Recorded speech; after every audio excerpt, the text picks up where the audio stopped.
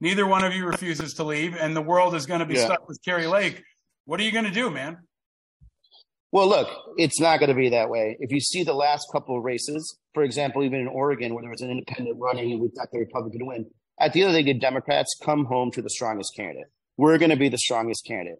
Last time this happened with a Democrat was in 2002 with Governor Napolitano. Again, the Democrat won. The Democrat has won. So we're not going to be in that situation. We're going to run the race that's going to be the strongest race possible.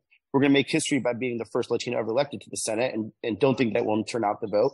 At the end of the day, that's going to be it. You know, we're going to have the better I appreciate campaign. your certainty, but when you were on a year and a half ago, you also told me no, you wouldn't run against Kirsten Sinema. I didn't think she'd go that crazy on us, though. That's why.